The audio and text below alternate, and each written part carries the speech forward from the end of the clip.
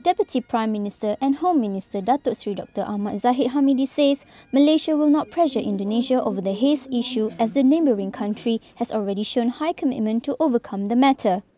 Kerjasama serantau, apatah lagi Malaysia sebagai negara ASEAN untuk berada di garisan paling hadapan bagi membantu penyelesaian masalah ini hendaklah dilakukan.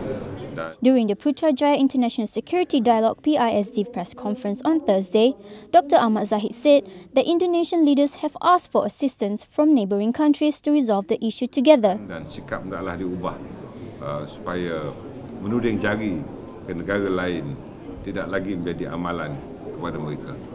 The haze afflicting Malaysia is a result of widespread clearing forests in Indonesia for oil palm plantations. He says Malaysia is prepared to share its best practice in oil palm cultivation with Indonesia in the effort to reduce fires.